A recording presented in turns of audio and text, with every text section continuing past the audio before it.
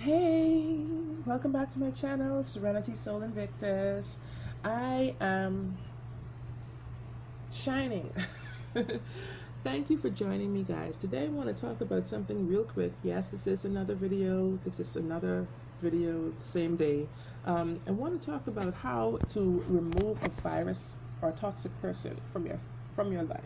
Okay, and this is something that I was meaning to talk about for quite some time, but just getting around to it today. I was doing some recording and I accidentally deleted it. So I'm going to talk about it right now. You guys, this is something that is not very easy for us to do more often than not. But we usually know when there's a toxic person, they just drain us. They drain us. It's just like a virus on a computer. You know, your hard drive is in overdrive because you have so many things going on all at once that you get soon shut down. A blue screen, like, crash. So, in order for you to remember now, in order for you to remove this toxic person, toxic people, you have to go back to the source. You got to look back and think in hindsight how you and them even got together, how they got into your life, what attracted them to you at that particular time. And a lot of the times it's easy to see when you look back in hindsight. It's really easy to see, oh, okay, well, yeah,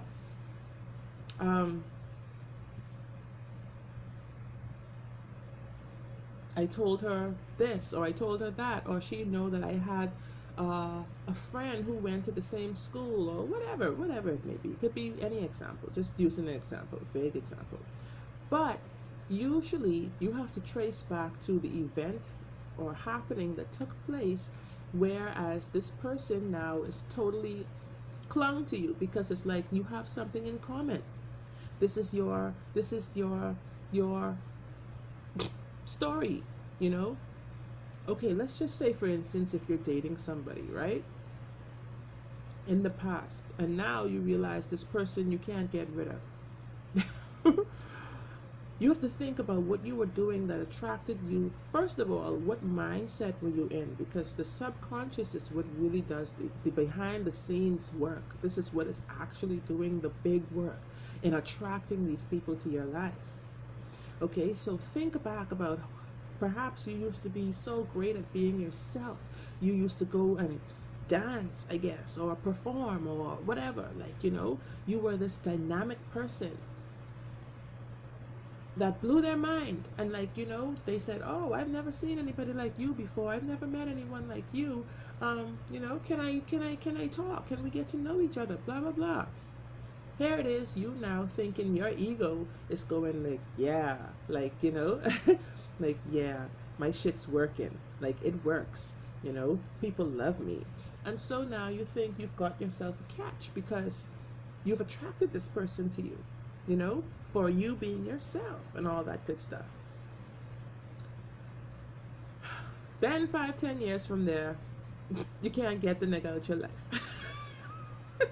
And you're still being yourself, but now he's changed, you're changed, but you're stuck. The only way you're going to get rid of that person is to actually stop feeding into whatever he's feeding off of.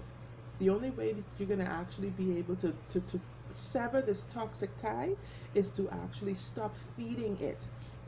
It's like a parasite. It's like something that you're giving off that they're feeding off of. And that's what you need to stop. You need to starve them of whatever that is that they hunger for. That is what's going to get rid of them for good. Let's say, for instance, if you have a drinking buddy, let's just use that for an example, as an example. And every time you see this person, all you guys do ever is drink together. A lot of us know about those types of people. All you guys do is drink. You don't have no other social activity that you engage in together. You just drink, strictly drink. The day, or smoke, let's say smoke. Smoking is a good one too. The day you decide to tell that person, I don't drink anymore. I'm on a cleanse. Or I'm detoxing. Or no, I haven't had a drink in 2 months. I bet you see that person distance themselves more and more each and every day. Because why? What is there to do with you anymore? That's the only thing that you two had in common. That's what bonded you as friends in the first place, was to drink.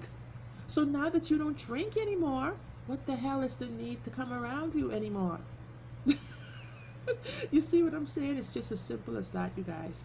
I have seen this situation occur time and time again with people. You say, okay, well, I don't smoke anymore. They disappear for years. I mean, years. I'm telling you, this is no joke. And it's tough sometimes to actually stop doing whatever it is that actually bonded you two. I'm not saying talking about bad habits like smoking and drinking now. Those were just examples. Talking about anything that actually made a connection, where you were able to make a connection, just like if you stop going to church. You stop going to church, all your church friends they're not your friends no more. Trust me. They say, oh yeah, she's a backslider, we don't talk to her no more. Come, child. That is the way to sever toxic ties. Okay? Cut the connection between the two of you, whatever that may be. And unfortunately, in some cases, people's only connection are children, or they have a home together, or whatever, business or partnerships and things like that. That's difficult to cut. But there are ways. Where there's a will, there's always a way. Sit down, spend time actually focusing on what it is that keeps you two together, what are you feeding on, perhaps from that person as well, because don't forget, now it's a relationship. Even if it's a situationship, it's still a relationship of sorts. So you're actually feeding off of something from that person too, that's keeping them engaged. This is what you have to actually stop. This is what is keeping you tied at the hips, in other words. So guys, think about that. And if you like this video, leave me a comment, hit like, subscribe to my channel, hit the notification next to it, guys. That's gonna notify you when I come back with some new topic, or that I'm live.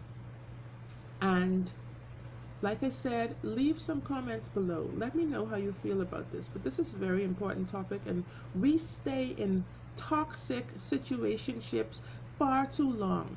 Okay? And I am all about transformation. I am a Scorpio sun. I am all about transformation.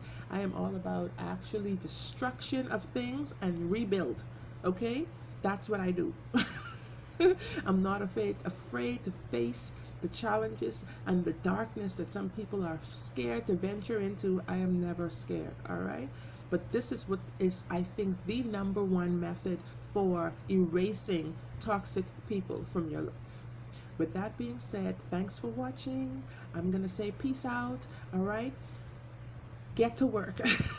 Because if you're watching this video, I'm sure there's some toxic people in your life that you just can't wait to get rid of.